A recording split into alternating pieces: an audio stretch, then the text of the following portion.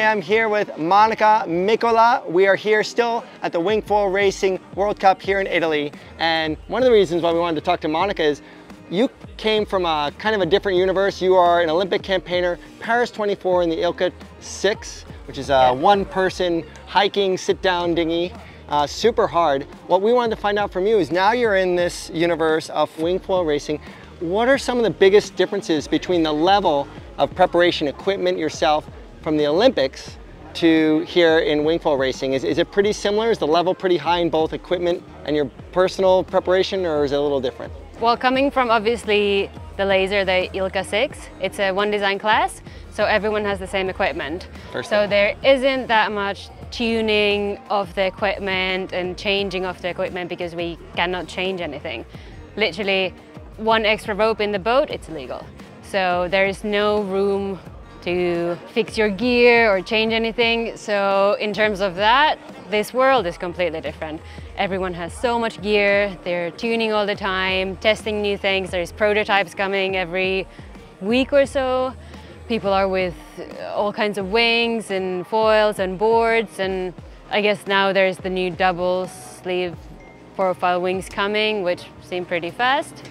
So in terms of the gear, I think wingfoiling definitely has a one step up on the laser. But then when it comes to like actual training and like the structure, I do think Olympic sailing still is a bit more structured. Like you see a lot of people with well thought out training programs, and they travel all around and they rock up to the venues like months before to train. And obviously we spent 3 years in Paris, in Marseille, training for the games, and I think for that, wingfoiling isn't really on that level yet. There are a few coaches actually here for people, but it's still mostly you're on your own, which is not the case with the Ilka 6. When we pre-talked about this whole thing, you found yourself a little bit beachier in terms of your approach to this event, more relaxed in your equipment.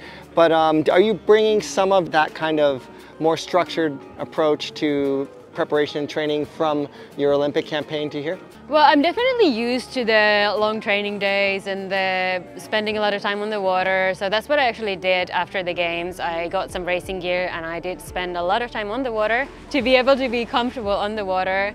But I came here with a bit of like, oh, we'll see how it goes, and it's nice and something new. And actually, I think what is very beachy and cruisy for me still is quite unknown in this circuit. So for example, this morning I came here like an hour and a half before the meeting and nobody was here. So I was like, okay, right.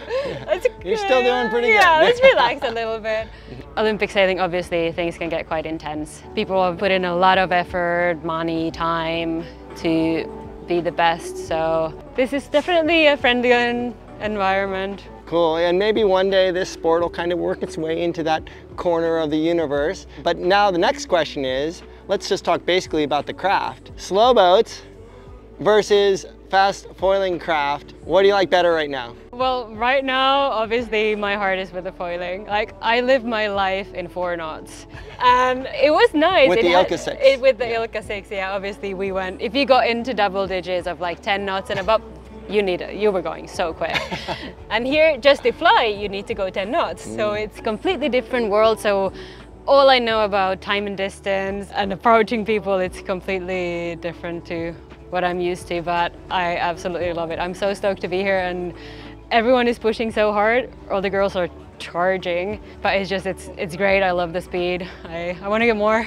Awesome. Well, thank you so much, Monika. No, it's great to learn from you on your side of things, and I'm glad to see you're catching on pretty quick. So thanks for sharing your experience. Thank you. Cheers.